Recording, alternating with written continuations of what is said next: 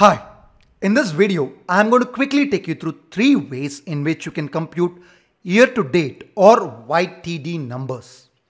So here we have monthly sales across various years, and in the month column, I actually have the month ending date. Now we need to get the YTD sales. This is not a simple running total because the total has to be reset at the beginning of each year. Now what I currently have is a messy way to do this. I have used relative reference and I have manually altered the formula in all the rows for January. And this formula would easily fail if someone were to do as simple as reordering the data. In my previous video, I talked about the importance of structural referencing. If you haven't seen it, you can check that out by clicking on the card above. Now coming back to the problem, how do we solve this? See, YTD number is going to be sum of all the numbers that are on or before the current date, but in the same year. So it has to satisfy 2 criteria. What are they? The year of the dates should be equal to the year of the current month, and the date should be less than or equal to the current date. The easiest approach is to use a SUMIFS function. But if I have to use that, I need to obtain the year of the dates in a separate column. So I'll do that at the end. First, let's try to do this without an extra column. One thing you can do is to use a sum product function. And this is how it's going to work. So I'm going to give a formula equals sum product, open the bracket.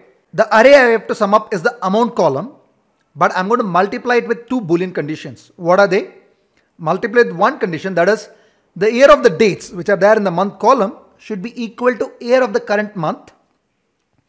That's one condition, close the bracket. Multiply it with another condition, which is the dates in the month column should be less than or equal to the current date.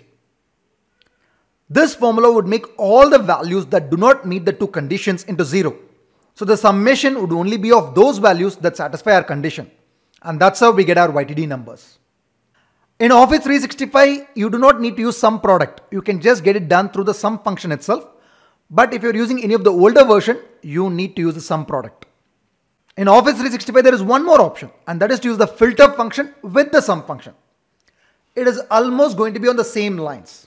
So the formula is going to be equals to sum, open the bracket. So here we're going to filter the amount column for our conditions. So filter amount, comma, the conditions are going to be year of the dates in the month column should be equal to year of the current date.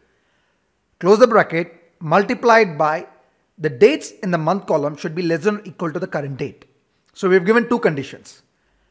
So we've got the same YTD numbers again here.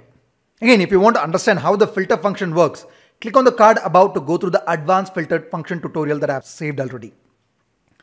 If these 2 functions sound too complicated, then we can very well break our logic into parts and then use the SUMIFS function. So let's do that. Let's keep a year column in which I'm going to obtain the year values using the year function. So now that I've got it, I can simply use the SUMIFS. So equals SUMIFS, the amount column, comma, the first criteria is there in the year column, select that. And what's the criteria? The criteria is that the value should be the same as current year.